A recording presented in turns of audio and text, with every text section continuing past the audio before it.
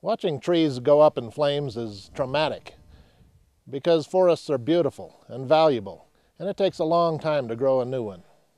Certainly wildfire kills many trees and shrubs, and burned areas may show the scars for many years. Some habitats are destroyed and animals have to move. However, many of our native plant and animal species have a remarkable ability to regenerate, and the process begins almost immediately after a fire. Lodgepole pine, for example, ensures its continued existence by producing enormous amounts of seed.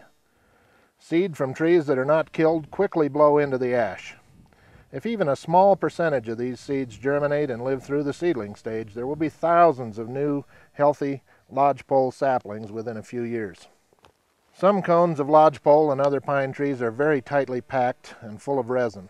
If these are not burned, the heat of the fire actually helps them open so that their seeds are released at just the right time and place.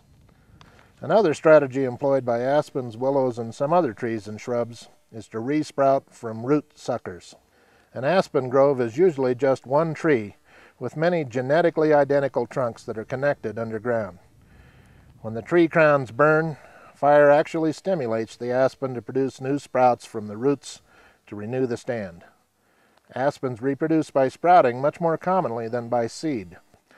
Both lodgepole and aspen are increasingly susceptible to disease and insects as they grow older. If fire occurs in patches at 80 to 100-year intervals, it actually reduces disease and insect infestations, making a healthier forest. Many natural phenomena, such as wildfire, cause short-term damage to individuals, but have long-term benefits to living systems. I'm Gene Gade of the University of Wyoming Cooperative Extension Service.